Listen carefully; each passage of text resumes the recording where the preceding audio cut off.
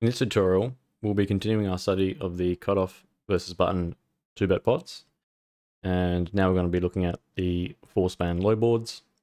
So relatively dry board, but the ranks of the cards are fairly low.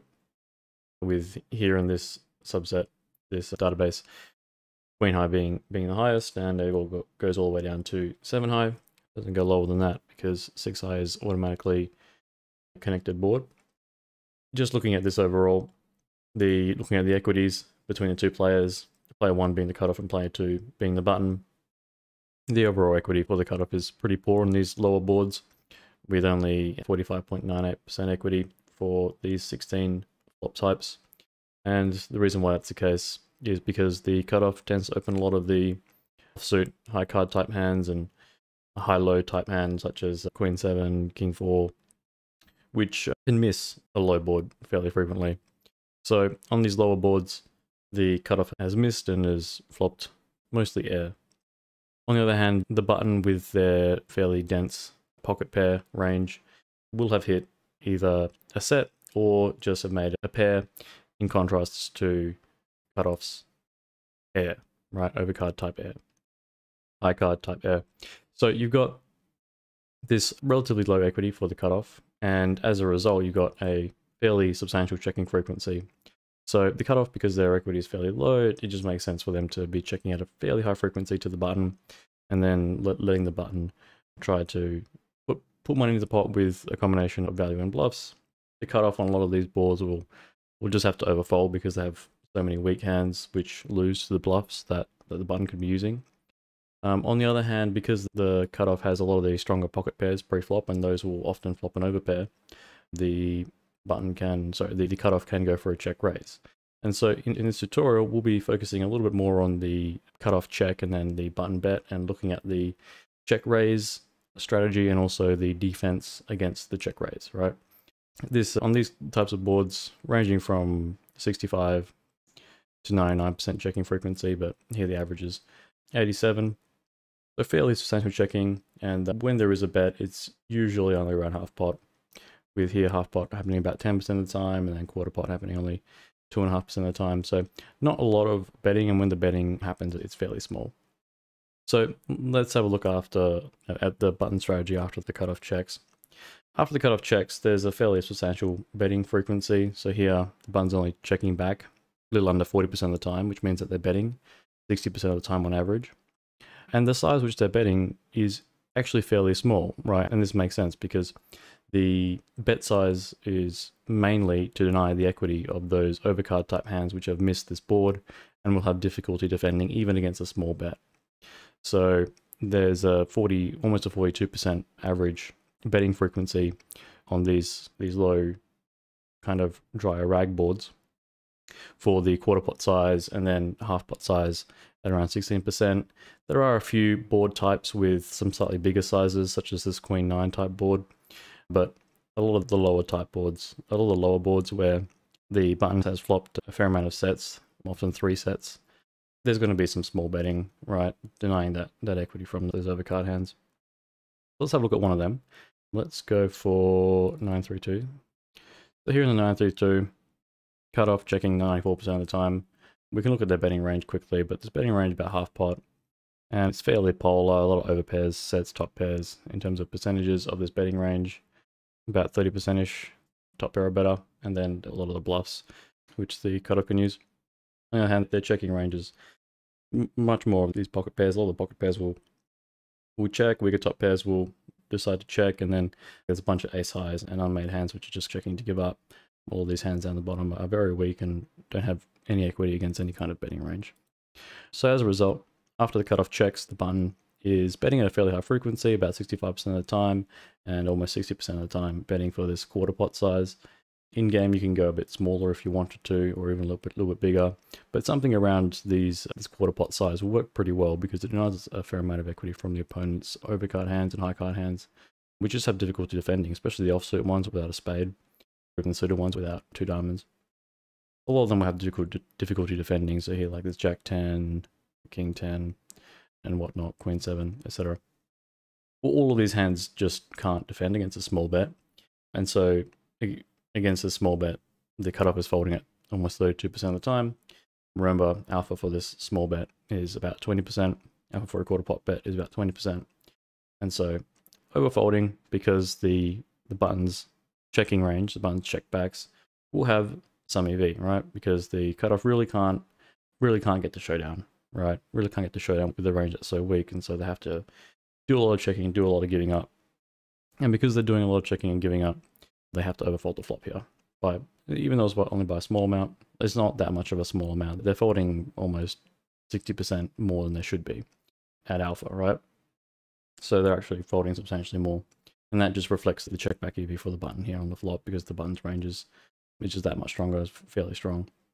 Now on the flip side, because the button's betting so wide, with such a wide range, the cutoff can go for this check raise fairly frequently, right? So they've got this 24.5% check raise frequency for this 50% check raise. It's a fairly small check raise in the grand scheme of things, but that check raise is in a combination of denying equity and from a lot of these pocket pairs and high card type hands that the button is betting, and then also trying to get some value while avoiding running up into one of these three sets which the button has. So say for example, you're in the cutoff and you've got you flopped an overpair on this board. Instead of betting out, which is you can, but often the correct play is to check and then go for the check raise.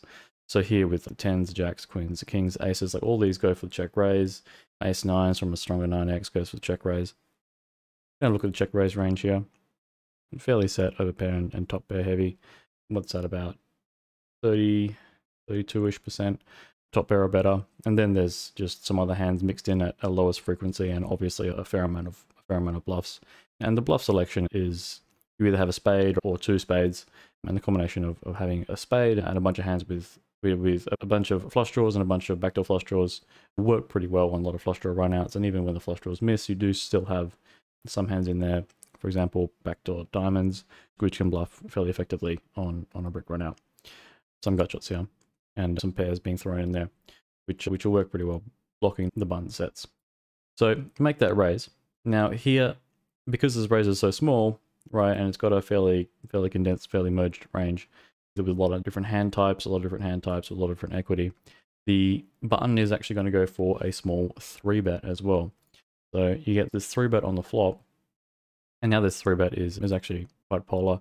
So this 3-bet's like top pair, overpairs, but a lot of sets. There's 22.3% of sets, and then there's a bunch of hands that are somewhat in the middle, right? These pocket pairs are being used as bluffs because the button's preflop range is basically saying there's not much else that the button can use, and they need to outdraw an overpair, right? So if they're outdrawing an overpair, that's fairly difficult to do. You either have to have, on this kind of board 9-3-2, you either have to have like a flush draw, like ace high, which there's a fair amount of, or you can just raise a pocket pair, which the button has a lot of pocket pairs. A lot of these pocket pairs also have a backdoor flush draw, and then those can outdraw one of those overpairs in the cutoffs range by hitting a set or hitting with that backdoor flush draw. So the bluff selection there is important, and looking at the response to this, all these pocket pairs are continuing, and the pocket pairs with the backdoor flush draw are the main ones that are continuing. The other pocket pairs without the backdoor flush draw are letting it go, and then the other pairs are continuing as well, because remember the overpairs here actually overlap with the value range in the cutoffs range there, and of course the 9x is all continuing because they also overlap. And then the other kinds of draws, like these backdoor flush draw, backdoor straight draw type stuff, they're continuing as well, right? Because this check raise is fairly small, so you should be continuing with a reasonably wide range. Like what are they risking? They're risking 6 to win the 13. So 6 over 13, you gotta calculate that quickly to calculate the folding frequency. 6 over 13.5, 44.44, so alpha's 44.44, folding a little bit less than that because the cutoff's check raise range has a substantial amount of equity, very draw heavy. So folding a bit less than that to prevent those draws from profiting by making this check raise. And then also this 3-bet frequency is 18%, so you make this 3-bet and then just be prepared to face a jam, but your 3-bet range is fairly polar, so if you get jammed into it, you're continuing like sets there and then almost nothing else in terms of what's going on. Like you're continuing with those three lots of sets, and then like you got some overpairs and stuff and some nut flush draw type hands which will continue because your opponent's jamming in this 9x flush draw. So the cutoff is jamming in this 9x flush draw. Not super important to know because there's not a lot of jamming and there's still plenty of stack depth left to play.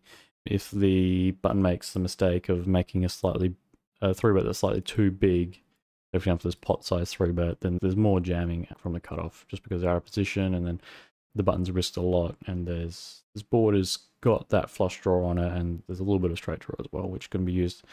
And so you can just rip it in with this 9x with the flush draw type stuff, blocking that top set, and have a substantial amount of equity against this sort of raising range. Like, for example, 9x with a flush draw, blocking the set of 9s, and also has that 35-ish, 35 to 40% equity against a set, which is substantial. All right, let's move on to a different board. Jack 5-2, for example. We're going to see a lot of the similar themes here. So checking, betting fairly small, different types of hands are folding now, so some of these ace highs are folding.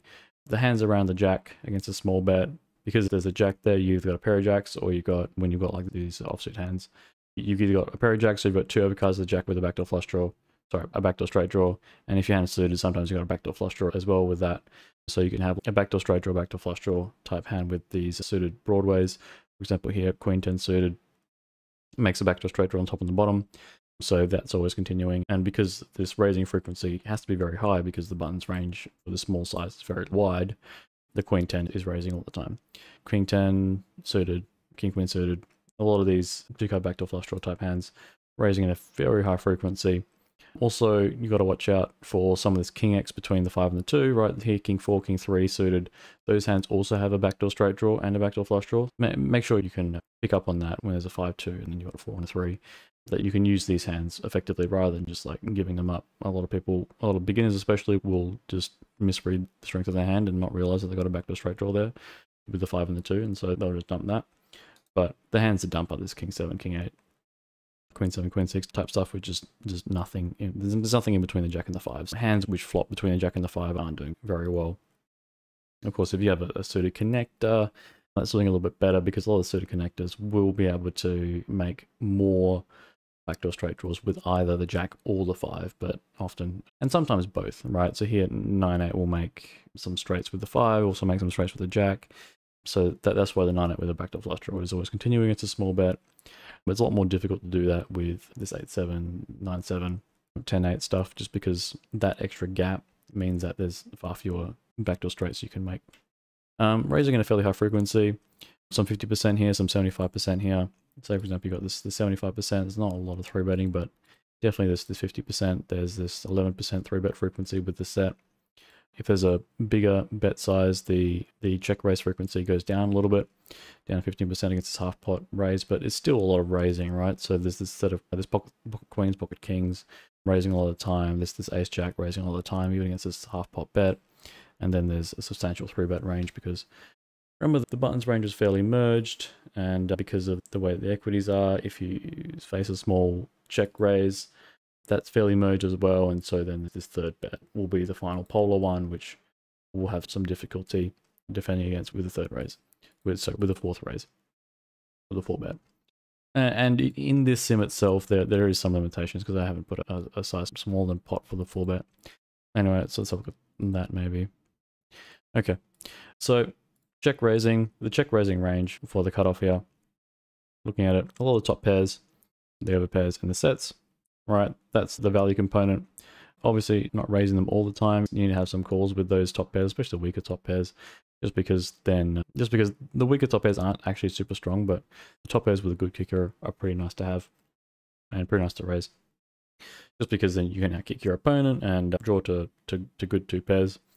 Although drawing to 2 pairs isn't super important. The main thing is that if your kicker is very weak, you can make a check raise and then draw to a 2 pair, which loses to a set, which is not super nice. But if you make that raise and then your opponent calls with whatever, if you have ace jack, for example, and the ace comes, you've made 2 pair, and your opponent can sometimes have made top pair with the ace X, right? Or if you've got king jack there, you raise and your opponent calls a king queen, they make king X on a king, right? And you've got 2 pairs, all good things, right? You end up making a strong 2 pair and they make a strong top pair, and then you call them with your check raise. For example, check raise and then a king comes, your king jack's very happy, you can bet half pot, king queen is calling down, brick river, and then you can just rip it in, and then king queen's calling sometimes, right? Or maybe there's a 7, maybe it's a bit different, not really. 5? King Jack's not really doing too much there, but the 5 is. But like half pot bet, King Queens they're calling. What size is here? The King Jack pot size bet? Queen. Anyway, so that's the idea with raising the ones with a strong kicker, just because like when you make that overcard 2 pair, your opponent sometimes has made top pair with a good kicker because their preflop range has got a lot of those strong suited broadways and offsuit broadways, strong offsuit broadways in their range. And then obviously you don't get cooled by making 2 pair and then your opponent has a set. And then making the 2 pair with Jack 9, Jack 8 isn't super important, just because there's not a lot of stuff that hits the 9 and the 8 besides that set in the falling of the check raise range. Because there's not a lot of stuff that hits that, it's not super important to have too much like 2 pair coverage there. You can reasonably well cover it with these ace 8, ace 9, like 10, 9, 9, 8 type stuff with the backdoor flush draw. You can make those middle pairs there reasonably well. You don't have to make like a 2 pair because your opponent doesn't really turn anything super strong on that besides the set of 9s. Obviously other pairs will always beat the top pairs, so that their raise a very high frequency in the sets as well. Yeah, and then the response against this check raise, 3-betting a fair amount, and like obviously the 3-bet frequency and 3-bet range construction is very set heavy, and because it's so set heavy, it's difficult for the opponent to make any kind of 4-bets. But there will be some donking on the turn after you make this 3-bet. There's a fairly substantial amount of donking, about 18% of the time, and the turns which donk are obviously the turns that work really well for the cutoff's call 3-bet range, so like the 5 here to the king, right? Because a lot of the 5x calls, some of this 2x calls, and like having a 5 or a 2, sure, it brings trips for the cutoff, but also reduces the number of sets in the button's range, right? And because it reduces the number of sets, that means that the button has arrived to the turn with a range that has essentially overbluffed the flop. And because it's overbluffed the flop, it's going to be checking back a lot on the turn. And because it's going to be checking back a lot on the turn, you really want to deny equity from those bluffs that are going to take that check back at a high frequency. And so how do you deny equity from those kinds of hands? You donk. So here, for example, on the 5, it's 100% donking frequency there, just because the range which makes this 3-bet is very set of 5s heavy, The range that 3-bets here is basically a lot of set of 5s, some of the set of 2s, none of the set of jacks, and then just like some top pair. So when you make the 3-bet and then there's a call and there's a 5, like you need to be donking, right? Just because your opponent doesn't have anything anymore. Really got like top pair and stuff, but the range which calls the 3-bet is scared of the set of 5s, which has suddenly reduced in number by 2/3. So it's gone down to 1/3 of the number of combos. So it goes down from 3 combos of sets to 1 combo of quads. Similarly for a 2, right? Fairly bricky. None of the bluffs improve for the button here in that 3-bet range, and then it just blocks that set substantially and gives you a little bit of ace-2. So it's not too bad. Betting small, folding a lot against a small bet, right? Because it takes a lot of you put a lot of money in to get to this node, right? So against this donk, there can be overfolds, because here on the flop they've put 15 big blinds in, and then they have to put another 9 big blinds in to make this donk. Even the alpha for this is 20%, folding at 44.6% is totally fine because they've called this bet on the previous street. And you'll see that a lot with donks, even in like the non-GTO type lines, or like when there's a low donking frequency, there's usually going to be overfolding against the donk, because that reflects the fact that the out of position player has had to call that last bet on the previous street, and so some of those bluffs should let it go. Otherwise they can just call and get a lot of value by donking the turn, because you're overcalling by a substantial amount. The jack doesn't really matter, right? There's no real donking there. This king, what is going on with this king? It brings a set. Remember, you've got these overpairs here, so when the king, ace, queen come up, it increased the number of sets in the 2 pairs with the king jack in the cutoff range. All right, so we've looked at a couple of boards, focusing on the check raise line and the 3-bet line, and then how to play a little bit of the turns in the 3-bet line. Just remember that on these sort of lowish boards, there's going to be a lot of checking from the cutoff, a lot of betting from the button, and then a lot of check raising, and then some 3-bets.